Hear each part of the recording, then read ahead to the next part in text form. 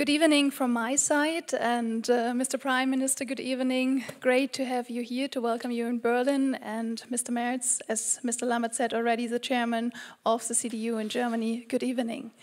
So maybe we start with our guest, the Prime Minister. We have heard many warm words about your governance and Greece. So maybe one can say you are not there today from zero to hero, but you're on your way from political-wise. So it's only 3 weeks ago that your country returned to investment grade. 3 weeks about, I think, but it took you 13 years, and you are in power since 2019. So what's your part of this comeback, of this success story?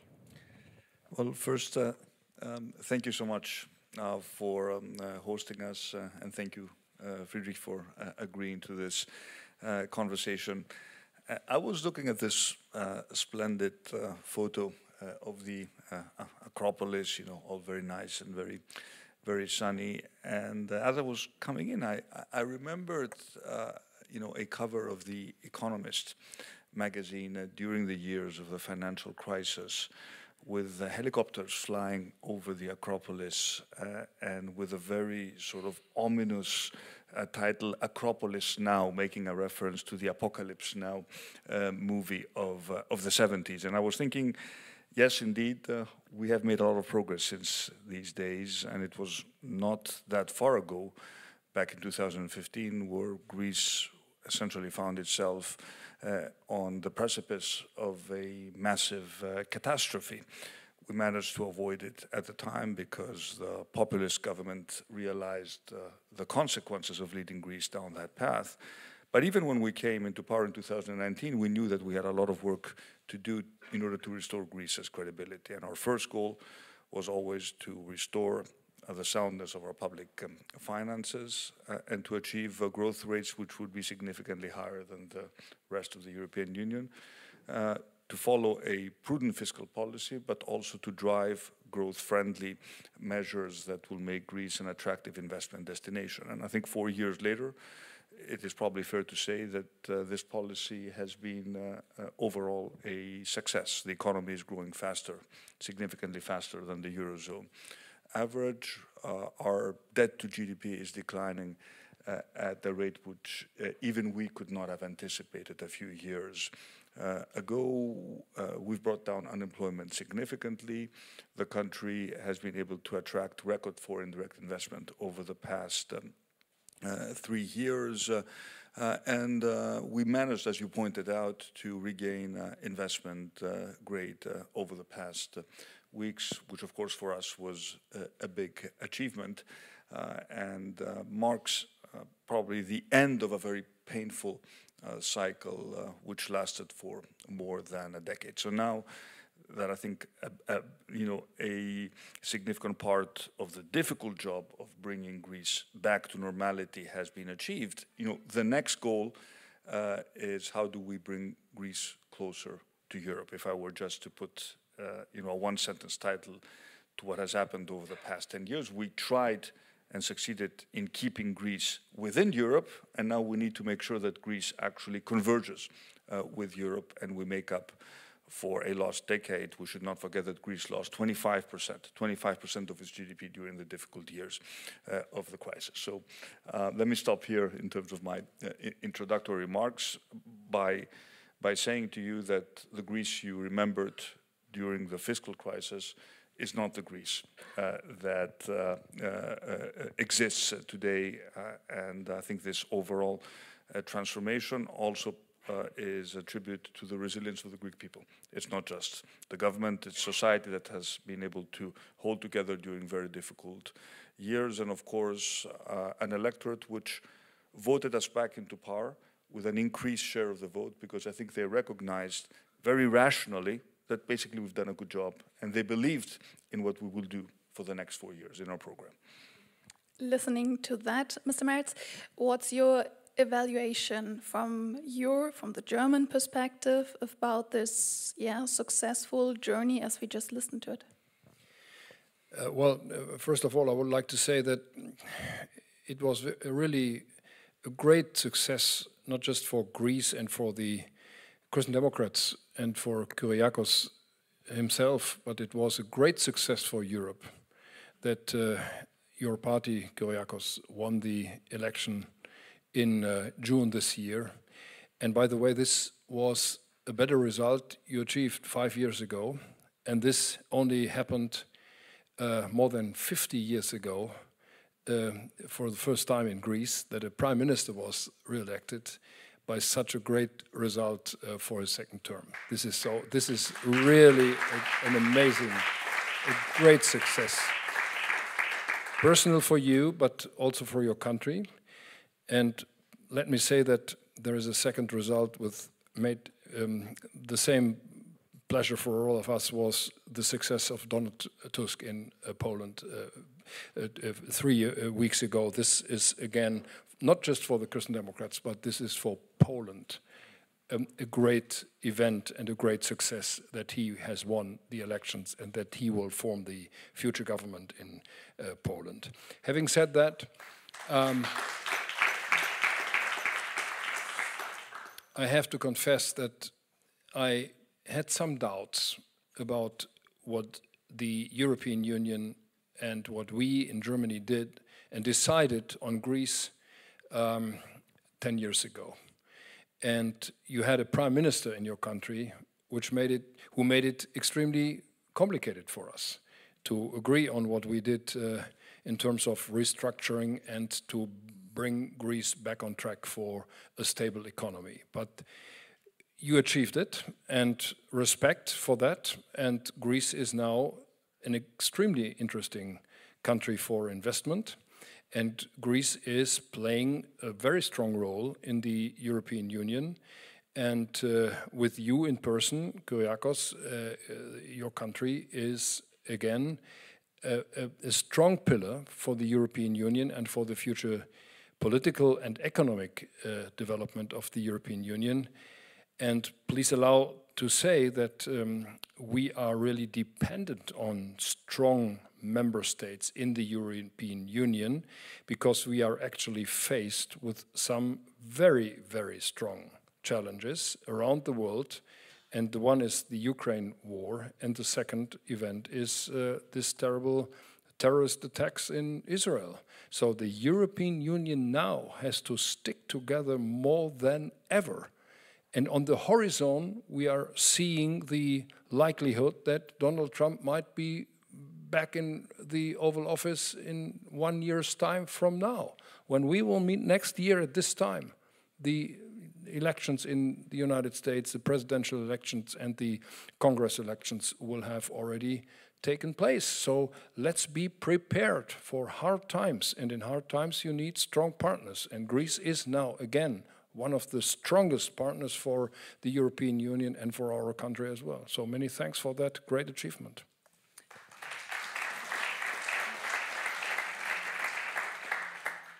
Just one question on that, what you just said. You said you had some doubts back in time.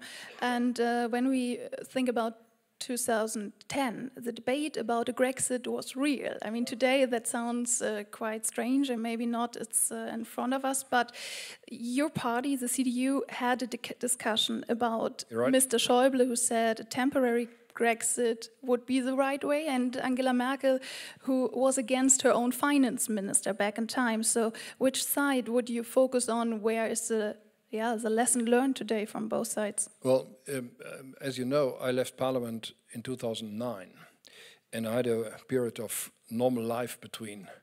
And in 2010, I only observed these events from the outside, but from my professional perspective, I would have then supported those who said it could be better to let them out for a certain period of time and to bring them back to the European Union again after a certain period of time. But I have to say, from today's perspective, this would have been the wrong decision. It was right how Angela Merkel decided, but it was a big amount of uncertainties behind that. And I think that all of the participants, even those who were directly affected by the decisions, were not sure whether this would be the right way or not. From today's perspective, it was the right decision. Congratulations to all of those who took it. And focusing on the fiscal EU policy and also the Growth and Stability Pact, how would you describe your claim today? Would you say, based on your example and your way you came along, that joint debt should be the model or the version of the European Union, maybe in exchange for more regulations? Or what's your claim after the chapter or the way Greece took? Well, that is a complicated question, but first of all, and a sensitive one, I recognize, especially when I speak in Germany. But let me first start by agreeing with what Friedrich said. In order to be able to maintain a monetary union without a clear central fiscal capacity, one needs fiscal discipline in the member states. Of course, one also needs to make sure that we avoid mistakes of the past, because I think the biggest mistake that was made during the years of the Greek fiscal crisis was to push for probably more austerity, draconian measures, which essentially created a death trap of a depression that further brought down revenues and made fiscal targets unattainable. So I think that when you look at the future of the Stability and Growth Pact, which is, as you know, currently being negotiated, the initial approach of the Commission, more flexibility in exchange for reforms and ownership in terms of the medium-term fiscal policies by the member states is the right one. And I understand that progress has been made by our finance ministers over the past weeks, and I would expect us to agree the new rules, and I think we need to agree to the new rules before the end of the year. These rules are important, but of course there is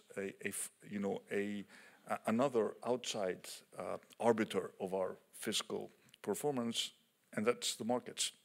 And when you look at, for example, Greek debt now, it is trading close to the level of Spain's debt, and our 10-year bond is significantly below that of Italy's. Who would have thought that this would have been possible 4 years ago? So as much as I believe in the fiscal rules imposed by the Commission, one should not forget that the markets are constantly looking at us, and especially for those countries that have a high debt, they will keep us honest in terms of us being able to produce primary surpluses and have a clear path towards reducing our debt. But these primary surpluses, in our case, need to be produced through a growth-friendly policy and not by overtaxing the Greek people and the Greek business sector. What we have achieved, which I think is a key component of our success, was to create growth by reasonably reducing taxes, but also going after tax evasion. And the second term of my government will focus much more on tackling tax evasion than further bringing down tax rates, which I think are probably going to stay where they are for quite some period of time. If we bring down tax evasion, then we can start also bringing down VAT and indirect taxes, which would be my goal towards the end of my second mandate. Now, to your question regarding the capacity of the European Union to issue debt jointly, this is what we did for the Next Generation EU program. And I think it was an important milestone. And it was very important that Germany and Angela Merkel at the time agreed to what was, in my mind, a very important decision taken by the European Council that gives Greece almost 36 billion euros of grants and debt to finance the green and digital transition. If we make that a success, then we can talk about possibly repeating what we did in the future. But I don't want to open this discussion before the timing is appropriate. The Next Generation EU program has a lot of conditionality attached to it. It's a difficult and complicated program to execute. And we know that the bar is high. And we know that we have to push our bureaucracy to make sure that we're consistent with what was what has been asked of us to do, because at the end of the day, we're borrowing as a union and we're giving the poorer countries money to spend. So I understand that the threshold is high. If we make this a success, then maybe in 3-4 years we can have this discussion again. But my focus right now is to ensure maximum absorption capacity of the significant European funds that we have at our disposal. So you just heard, it's a good example, it's a successful way, but Greece is still heavily in debt. So listen to that, and knowing that there were public investors, it's a long-term loan, it's a low interest rate. Would you agree on what the Prime Minister just said and say this is a representative case for EU policy? Well, this is at least for some of the European member states representative. It's not for all. We are having different views, different approaches, different situations in different member states in the European Union. The northern part of the European Union is seeing that differently. The western part of the European Union, our country, is that seeing partly differently.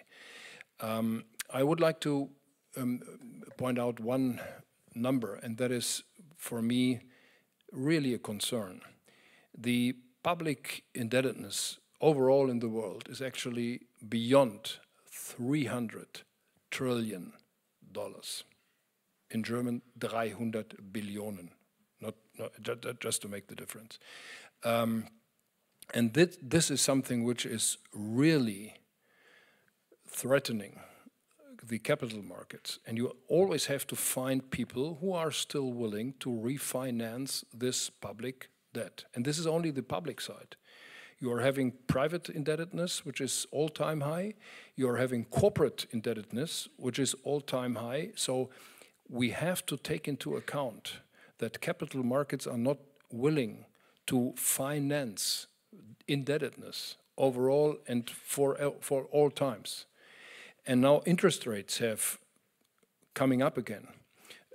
I think that the Federal Reserve in New York did it a little bit better than the ECB. We are in Europe still behind the curve. And that is the reason why we are still having the perspective of more or less high interest rates for the next upcoming years. And so we have to take into account these numbers. I'll give you another number for the federal budget in our country. Here we will have the debate for our 2024 budget in 2 weeks from now. We had 4 billion interest rates to pay on our federal budget. We have to pay 40 billion euros to pay, just to pay our public debts on the federal level. So please, let's be careful on further indebtedness for public for public budgets. This is not without danger. I don't want to foresee or predict a future financial crisis, but these numbers in general are too high, and we have to do anything what we can do, reasonable, looking at different situations in different countries in the European Union, but we have to take into account that these numbers are too high and that these numbers could create another financial crisis, and this would be the end of our welfare state if we are faced with this risk.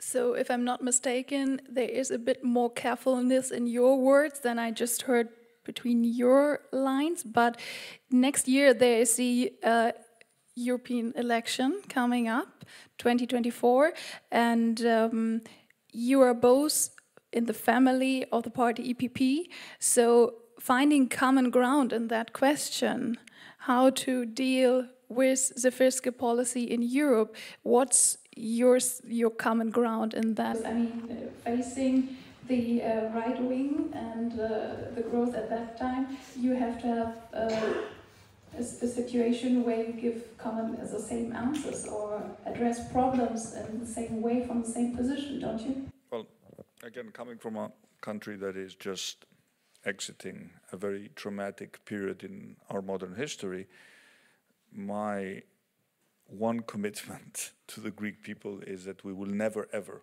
go through what happened to Greece starting in 2010. So fiscal discipline cannot be challenged, and that is non-negotiable for me, and I know that it is also the basis, the foundation for a growth-friendly policy, because when I come here to Germany and explain to German businesses why there are significant investment opportunities in Greece at a time when German industry is facing challenges in its competitiveness, and maybe the German Mittelstand is looking for places within Europe to invest, the first thing that the German businesses will ask me, is it safe? Is there a country risk? Have you left the difficult years behind us for good? And that is why fiscal discipline and healthy but sustainable primary surpluses are non-negotiable for us. Having said that, we need to recognize that as Europe, we are facing serious competitiveness issues.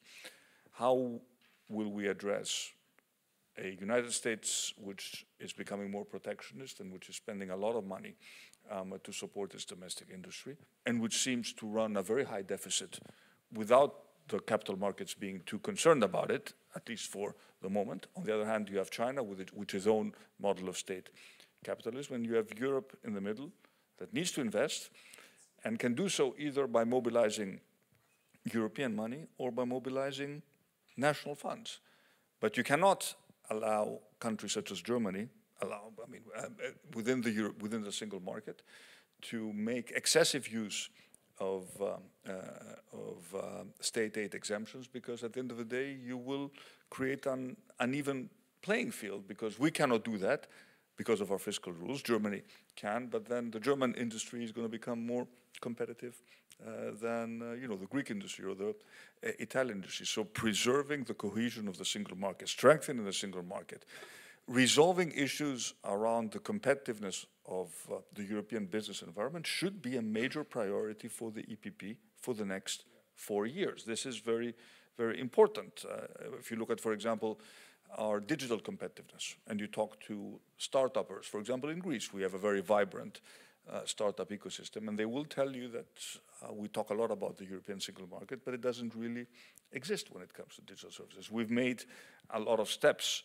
We've taken steps in that direction, but these steps need to be completed. So I would urge us, thinking about the agenda after the European elections, to do focus on these issues of competitiveness, because they are absolutely critical for Europe as a whole. Energy, we are faced with significant challenges. How do we drive renewable energy, which can be cheaper and also needs to be more reliable?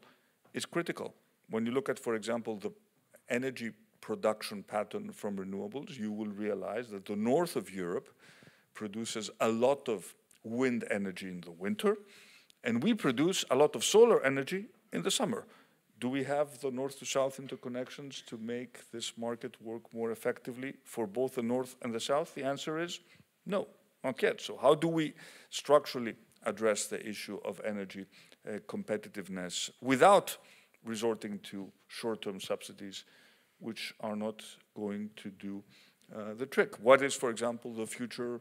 You've taken a decision vis-à-vis nuclear, and it was right, wrong. It's up to you to decide. But at the end of the day, will we, for example, as Europe, invest in new nuclear technology? We have zero interest in this because we're not a country that has any sort of nuclear heritage. But where are we going to place our chips as Europe in this global sort of competitiveness market? What are the new technologies? Are we simply going to try to produce solar panels or wind farms cheaper than the Chinese? That may be a struggle at the end of the day. Apart from the economic situation, I would like to add another topic. Poly-crisis seems to be the new normal, and the Western democracies are heavily challenged these days. And one topic that is very dominant to the public opinion and very important is migration. So just maybe you could give us an wrap up. What's the current situation in Greece? How are the numbers, and how difficult is it also to deal with this with the public opinion towards this topic? No discussion in Germany these days is complete without a reference to migration, I understand. That was actually the case in Greece back in 2019. It is no longer the case, and I'll tell you why.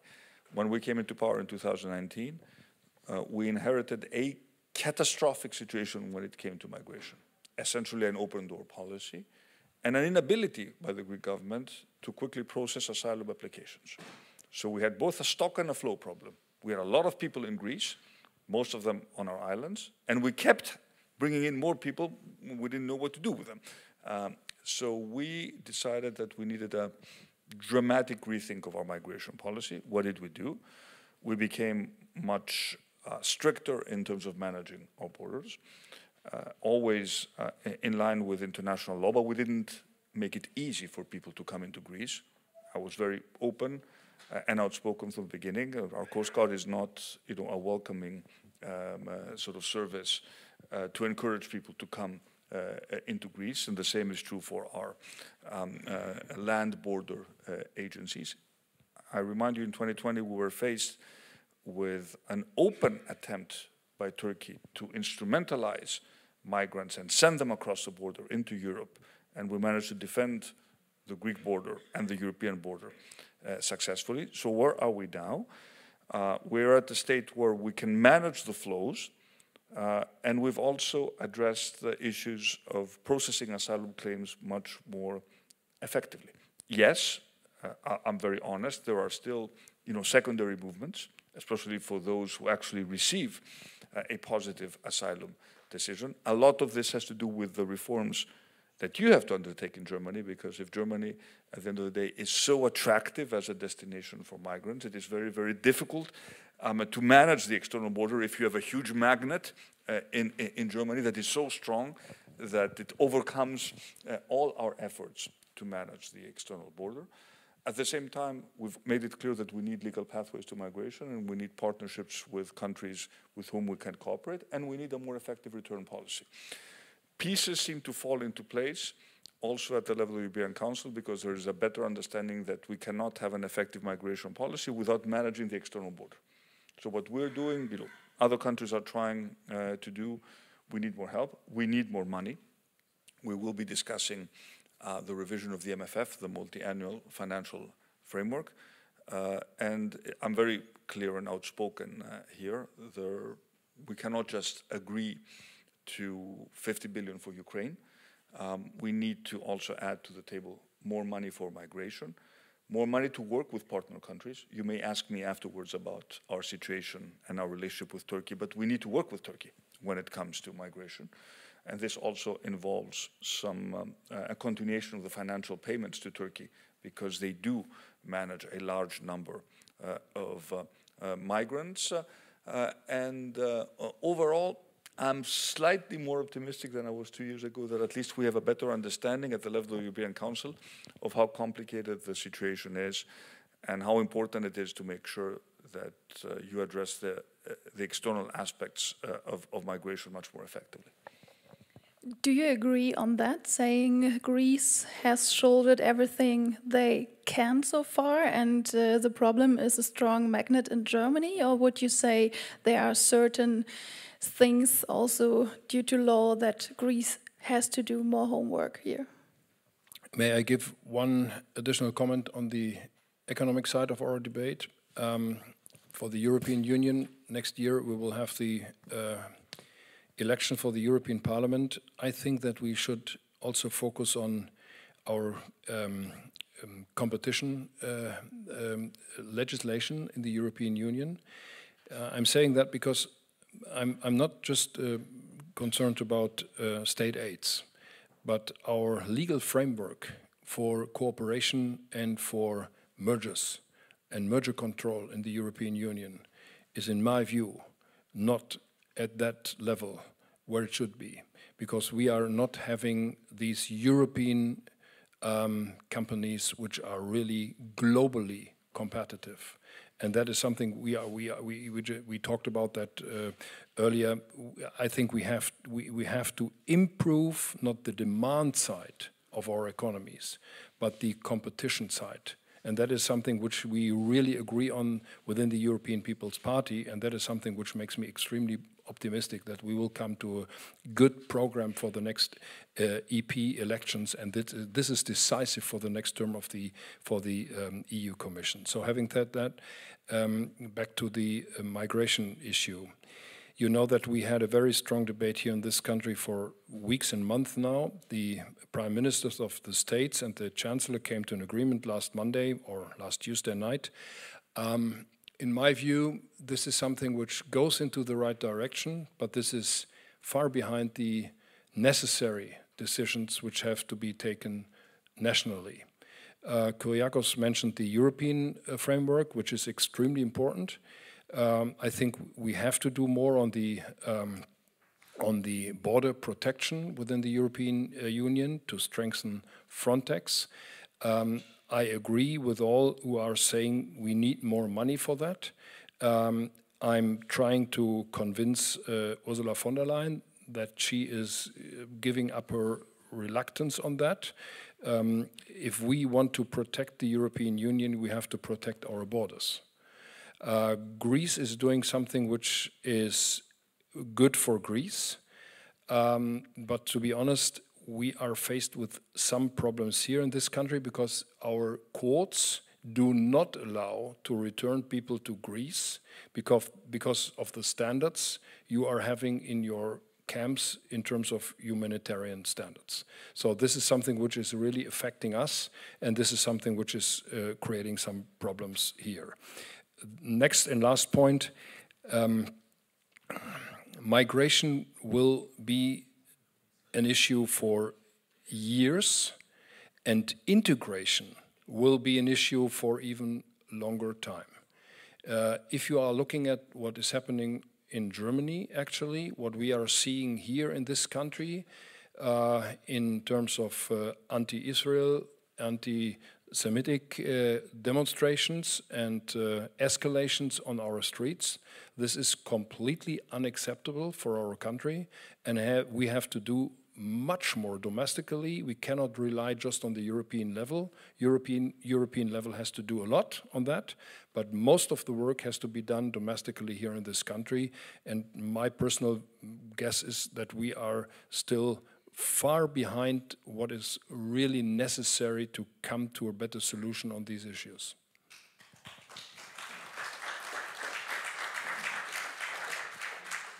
Actually, I know that we have to wrap it up and you need to see Mr. Scholz, but one last point I would like to know from you is President Erdogan is arriving or expected on next Friday here in Berlin. You will meet him in December as well. And Germany and Greece, both countries, want a new deal with the EU and Turkey.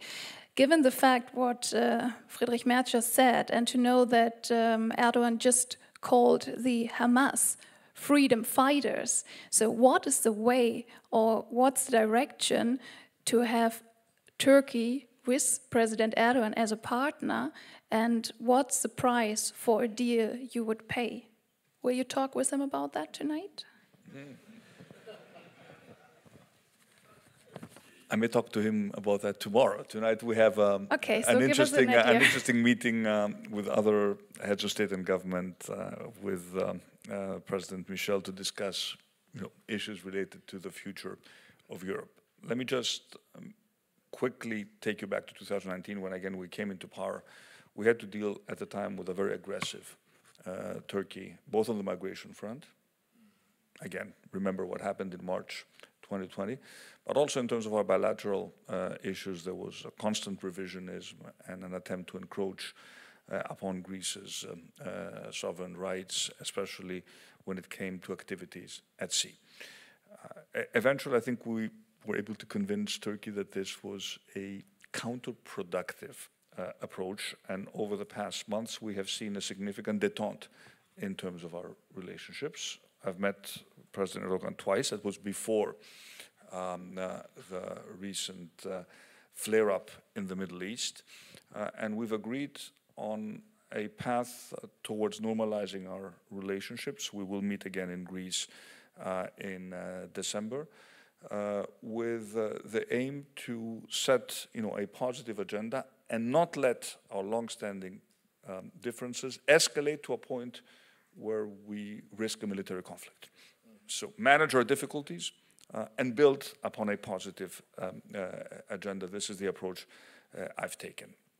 Now, of course, I completely disagree with comments of President Erdogan regarding Hamas, and I don't think I'm the only European leader who will say that. At the same point, this is no reason not to welcome President Erdogan in Greece. We will talk about our bilateral relationship. We will talk about our relationship between Turkey and Europe, which again is very clearly defined by decisions taken at the European Council. And I always try to be constructive and solve problems rather than add more difficulty. So my principle has always been, it is always better to talk to all parties involved. And at the end of the day, in spite of what President Erdogan said about Hamas, I think we all have an interest in making sure that this conflict does not escalate beyond the horrible situation we already have to address. And I'm sure that Turkey also has the same interest. No one wants to see a further escalation of the conflict. So in my mind, no one is ever losing when they engage and when they talk, even when they have to have difficult discussions and difficult conversations. Do you agree on that? Yeah, I agree, and I said that already last week, that it's obvious that a meeting between our German Chancellor and the President of Turkey makes sense. It would make no sense to ask him not to come to Germany. This is the right time to speak, and I have to say that I'm really admiring what the Greece government is doing with this neighbor. This is a very complicated neighborhood in this region of the world. They are both members of NATO, and so this is the most critical part of the NATO territory in the world.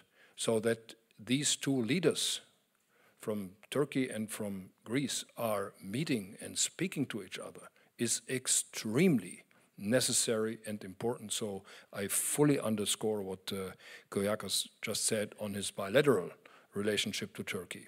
It's a little bit more complicated, or different, not more complicated. It couldn't be more complicated, but it's a little bit different here in this country. But we are having a common interest, and that is the consistency and the existence of the EU-Turkey agreement on refugees. This had been negotiated with Angela Merkel years ago. It had resolved some of the problems, and Turkey is still having roughly 2 million refugees out of Syria on its territory. So this is something which is a real threat for the country, and this could be and become a threat for all of us. So we are having interest in having good relationship to this complicated country and to this president. And by the way, I share that view and that estimate that Erdogan is not having interest in an escalation of the conflict because he is faced with some domestic challenges in his own country. Inflation rate is extremely high. The economy is suffering. People are unemployed. So he is somebody who might be and should be interested in having some, well, how should I say, some pressure on the Hamas not to escalate, and pressure on Iran not to escalate this conflict. He would suffer from an escalation more than others within Europe and within NATO. So this is something which we should really estimate correctly, and so it makes always sense to speak. And in this special situation we are faced with, no doubt about that.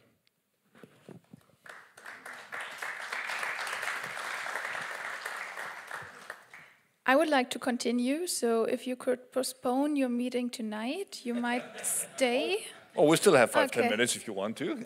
No, I already saw some people giving me a sign that it's time to come to an end. Thank you very much, Mr. Prime Minister, Mr. Merz. Thanks for having us all here tonight and for your time and your visit. And good luck with your trip here in Germany and afterwards. And good luck to both of us for the European elections. There's always another election around the corner.